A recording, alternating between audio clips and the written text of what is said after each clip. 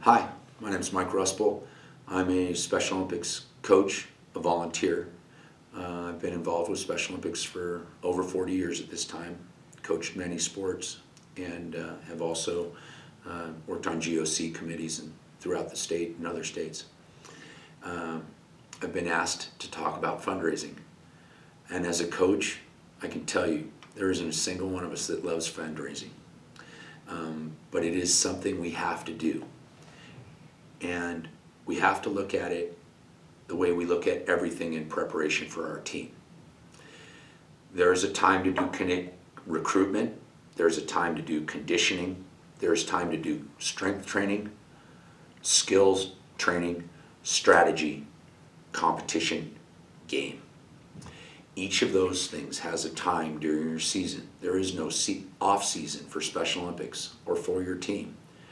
So look at fundraising as being one of those components that you do sometime during that season.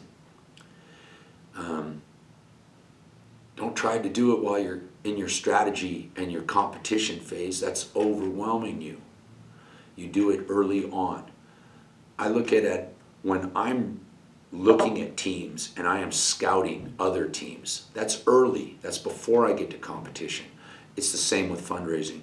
I look at it as it's early.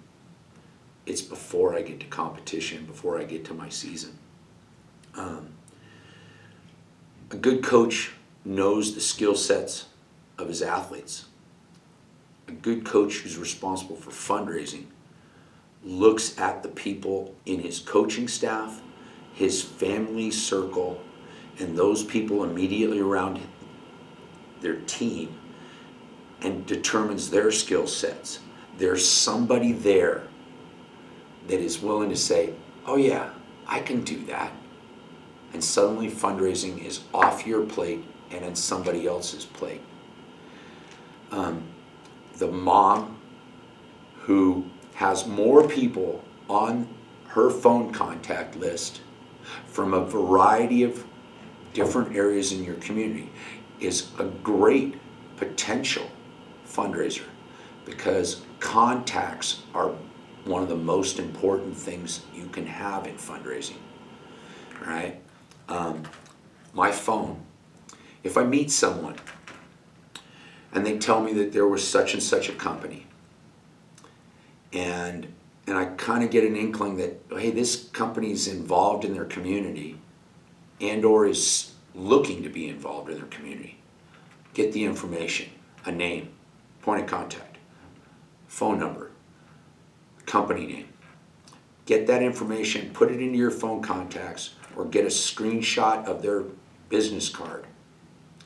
Make sure you let them know you're involved in Special Olympics. Go back and you scout them. And here's how you scout them. You pull out your Chamber of Commerce guide, and you can get that in any one of your towns.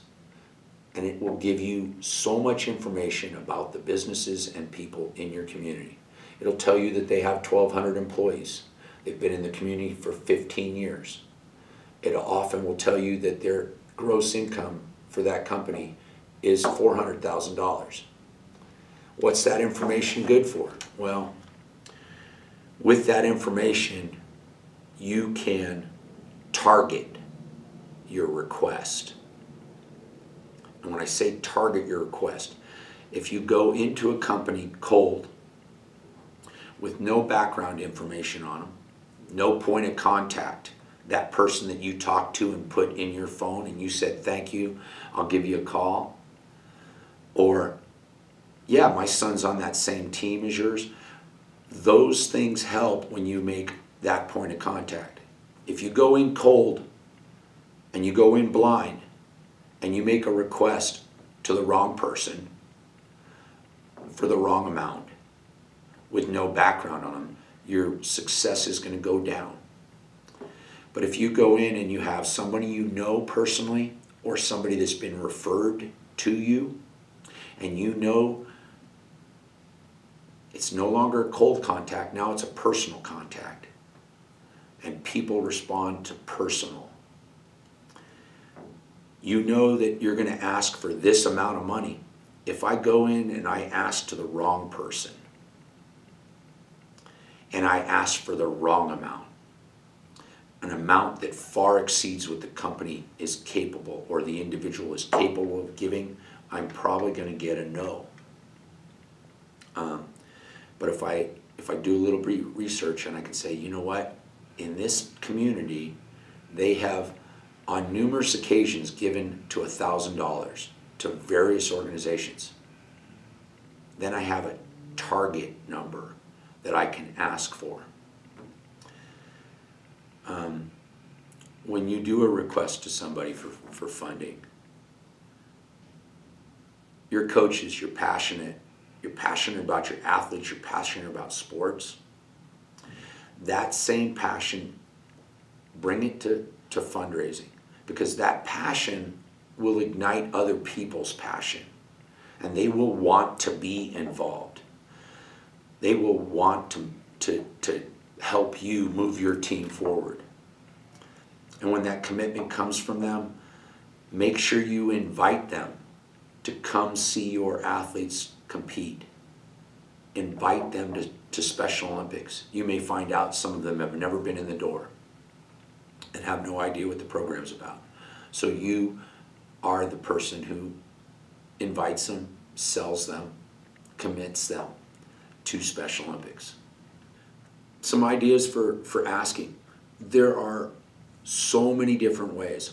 Not all of them work in all situations, in all communities, in all places. So you have to be selective in how you do it. One of the best ones I've ever seen, and remember I said personal early, is a letter campaign done by your athletes. The members of your team, you sit them down with pen, paper, and a little bit of guidance, and you have them write a letter where it's just one paragraph that they talk about, 4 lines, where they talk about how important being on that team is and Special Olympics is. All right? And it's a simple ask for a small amount. It could be a sponsor an athlete, $25 an athlete. Okay, you have 10 members on your team, there's $250. Maybe that pays for what the expense was for that one-day tournament that you had to drive to. And those, if you can, you put a photo to it. You put the athlete's photo, but you're going to need permission before you put that photo on a document like that, and you send it to someone. But you don't just send it to people you don't know. You send it to your family members. You ask them to send it to their cousins, their uncles. Aunt Jean across the country might just be writing you a check if she gets a message about her niece or her nephew who's competing on your team. Okay, that's a very simple one that can be done and can raise small amounts of money.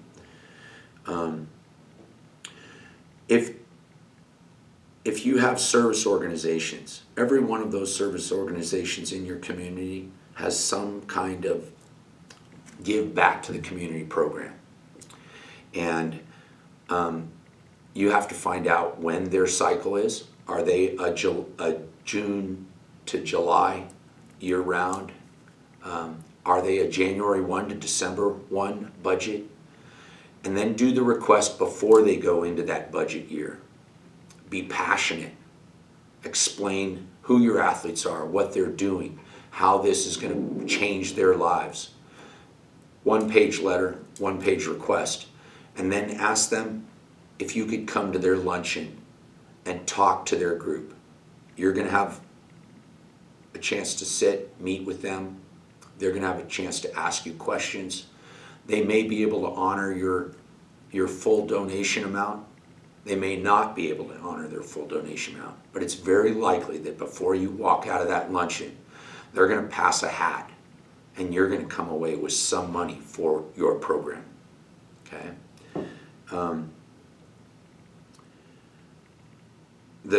Another one of my favorites are business partnerships.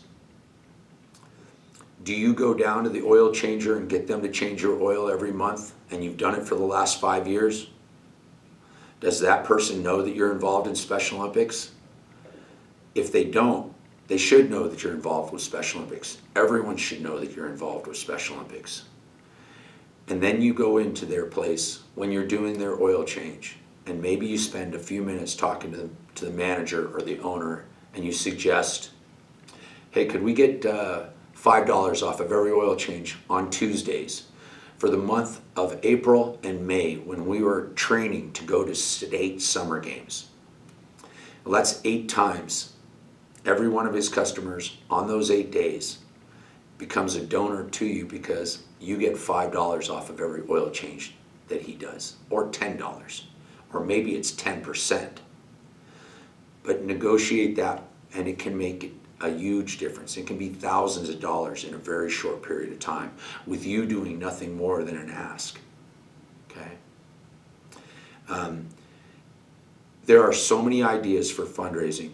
You can Google fundraising and be overwhelmed with all of the different options. You can walk into Barnes & Noble and there's a whole section of books on making fundraising fun.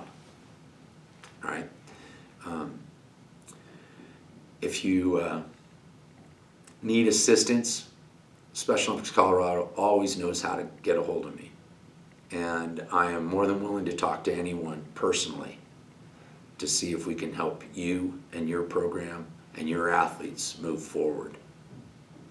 In the spirit of Special Olympics, thanks, Coach.